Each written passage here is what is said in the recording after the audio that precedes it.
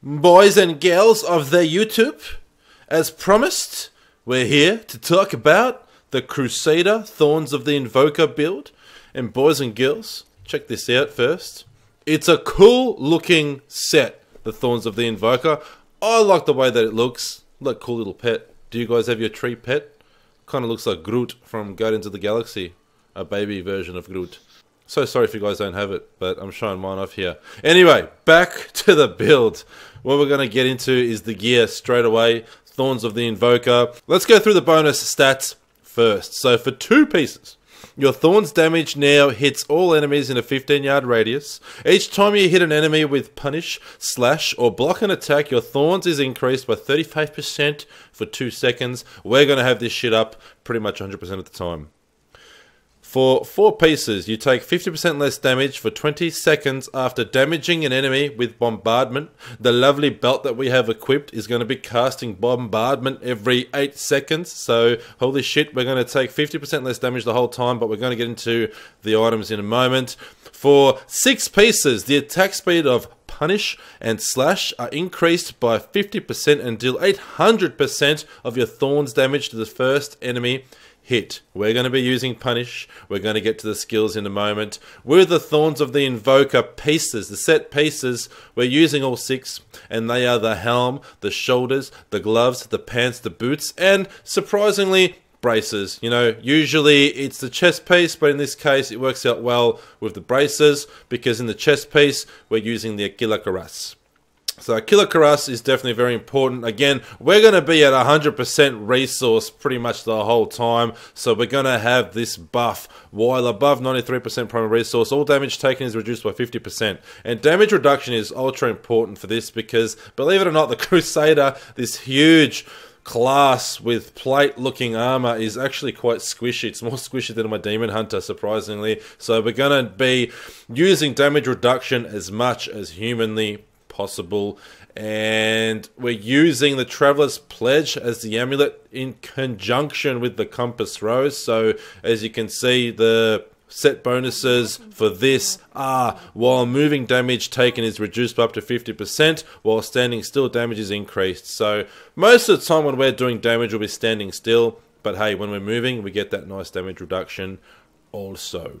The belt that I mentioned briefly before, Belt of the Trove, as you can see, every 8 seconds, call down bombardment on a random nearby enemy. Now, that can roll as either 6 or 8 seconds. 6 seconds is better because bombardment does a lot of damage. Unfortunately, I got 8, but hey, I get that damage reduction for 20 seconds and it casts every 8 seconds, so it works well. And this belt was goddamn hard to farm, I tell you that right now. Especially if you're doing guides like me and you're playing every class in the game, you're farming a lot of goddamn gear. You know, that's 4 sets for each of the classes that you're farming and all different legendary items for each set. It's ridiculous. So this was a pain in the ass to farm. I don't know if I was just unlucky, but hey, we got it. And I've also tested this belt here, the Angel Hair Braid.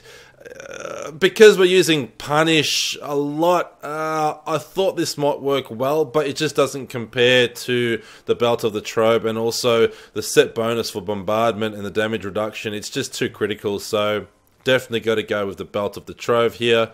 We're using a Justice Lantern, very important. We gain reduction equal to 48% of your block chance. So we're definitely buffing our Crusader with block here. Block is very important. It stacks very well with Thorns, like I mentioned earlier on here.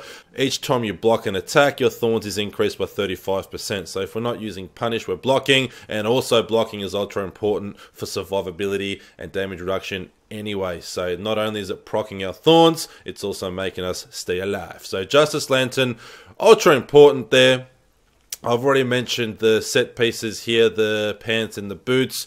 The weapon, very, very important, hack. As you can see, the legendary stat for hack is 100% of your Thorns damage is amplified on every attack. So we're amplifying Thorns every time we attack, so huge damage bonus there. And of course, Votoya's Spiker, again, in conjunction with our Thorns damage. The legendary stat is enemies affected by provoke take double damage from Thorns. So as you can imagine, we're going to be using provoke.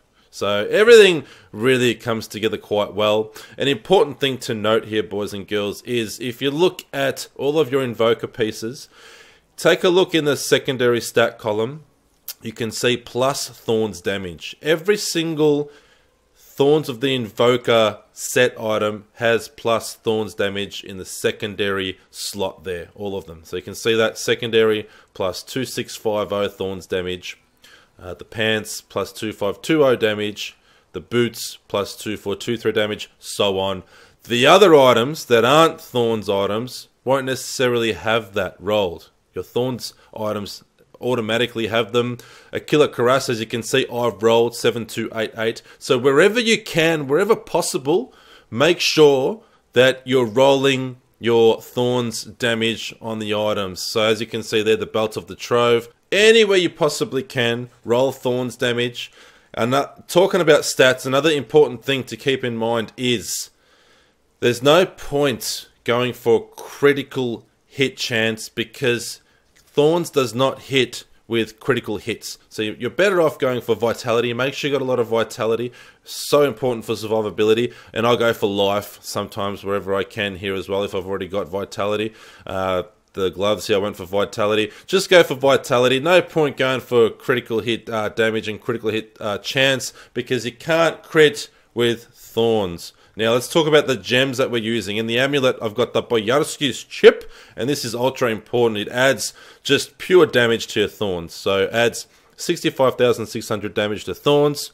Taunt the first enemy hit by primary skills for 2 seconds. Doesn't really mean shit, that one. But we want this for the Thorns damage.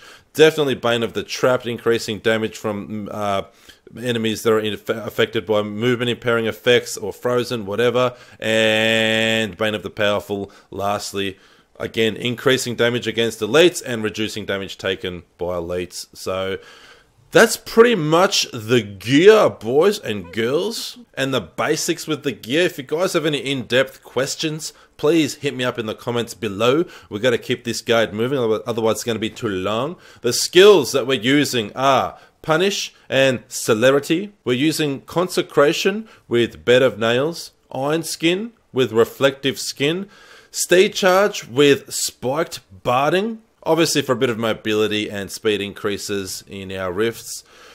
Provoke with Hit Me, so ultra important when you're in that pack of enemies, make sure you hit your Provoke and hit as many enemies as you can because it doubles your Thorns damage, absolutely ridiculous. Accurate's Champion with Profit. For our passives, we're using Indestructible, Hold Your Ground, Iron Maiden, and Fervor. And that covers off our skills and our passives. Let's check out Canai's Cube, the all-important weapon in Canai's Cube. We're using Accurate's Champion. So every successful block has a 25% chance to reduce all cooldowns by 1 second. Huge. Armor.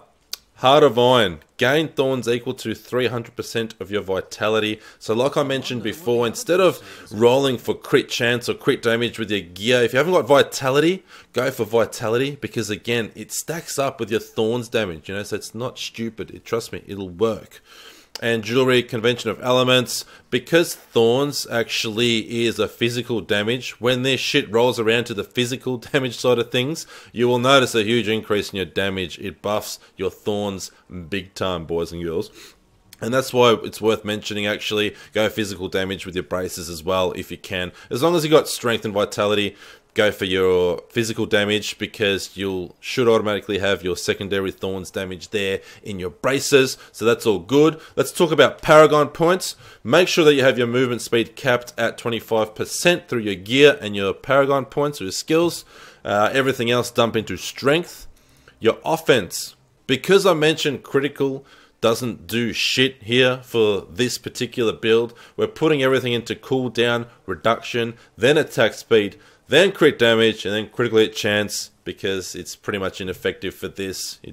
You don't even have to really put them in there, but put them in there anyway for the hell of it. For defense, we're going to be using resist all, armor, then life regen. Utility, we're going to be using area damage, life per hit, resource cost reduction, gold find, in that order. Boom! And that boys and girls of the YouTube, is the build for the Crusader class, Thorns of the Invoker. Let's go do a bit of an example, show you what this thing is made out of, and then we'll call it a day. It's up to you all to give it a go at home. Alright, let's do a bit of a demo here, boys and girls. Check this elite pack out. Gone. Absolutely gone. Gonski. It's a pretty cool build, I must say. It works a lot better than I thought, that I could ever have imagined. I really thought Crusaders sucks for a little while, but hey, Thorns is pretty good. I'm not even like, I haven't got like the best gear. I haven't got like an awesome set of ancients and, you know, a couple primals in there or anything like that. It's literally just a build that I'm experimenting with, and I mostly worked with it so I can do the set dungeon guide for you all, and that's coming up real soon. So make sure you stay tuned for the set dungeon guide coming up, probably the next video or maybe the one after. I'm not too sure what I'm going to do yet. I might record it tonight, depending how I'm feeling. It's getting very late here where I am now. It's like 4:30 AM. Dude, seriously, who the hell is up at 4:30 AM that actually works for a living? Me, that's who. Banning 13. We'll smash one more elite here. You know, you guys get the point. It's good. Bane of the Powerful works really well against elites as well. Great survivability.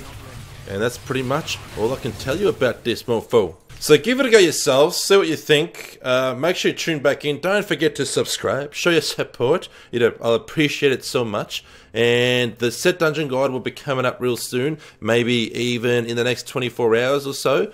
We'll see what happens. Boys and girls of the YouTube, thanks so much for tuning in. Please be sure to come back.